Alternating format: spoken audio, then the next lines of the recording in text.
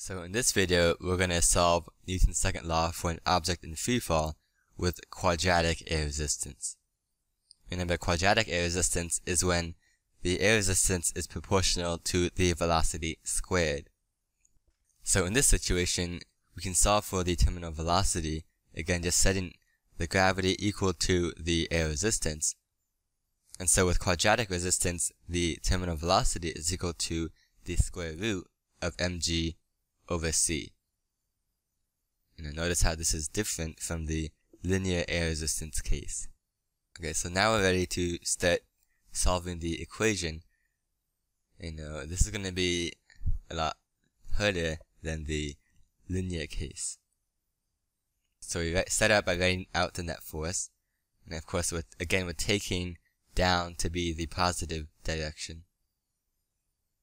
So again, this is a differential equation. And so we're going to divide by the mass.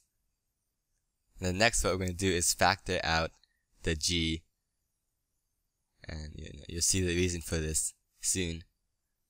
So if you look at c over mg, well, it turns out that that's just the reciprocal of the terminal velocity squared. So we're going to rewrite that as v squared over vt squared. And so again, this turns out to be a separable differential equation, which means we're going to separate the v's to one side and the t's to the other side.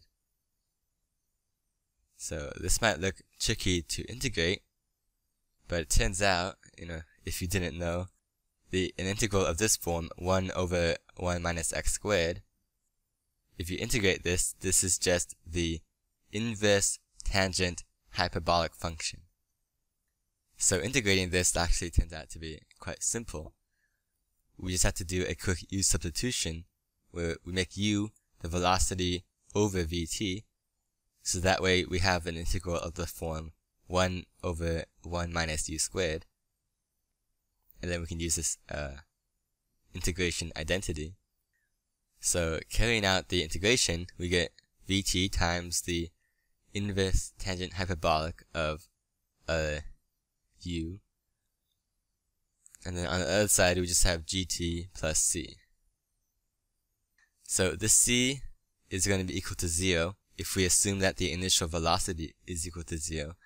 And we're going to assume that the initial velocity is equal to 0, because if it isn't, then it gets a lot more complicated.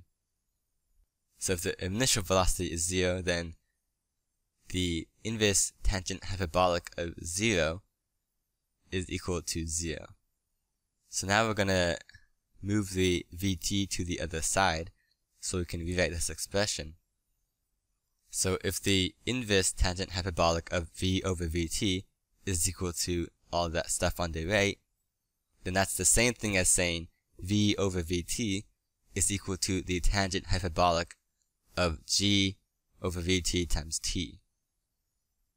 So after that, I just moved the vt to the other side immediately, and we get this expression.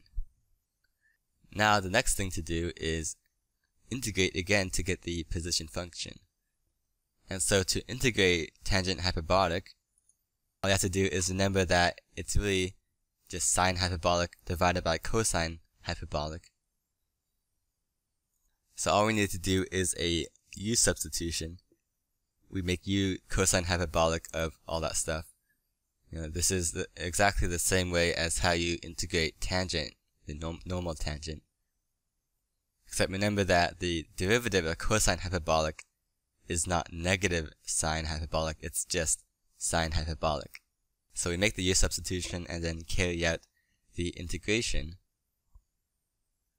And so our final answer is going to be vt squared over g times the ln of cosine hyperbolic of g over vt times t. And then add the c at the end. But if we make the initial position 0, then the c is going to be equal to 0. Because, cosine hyperbolic of 0 is 1, and ln of 1 is 0.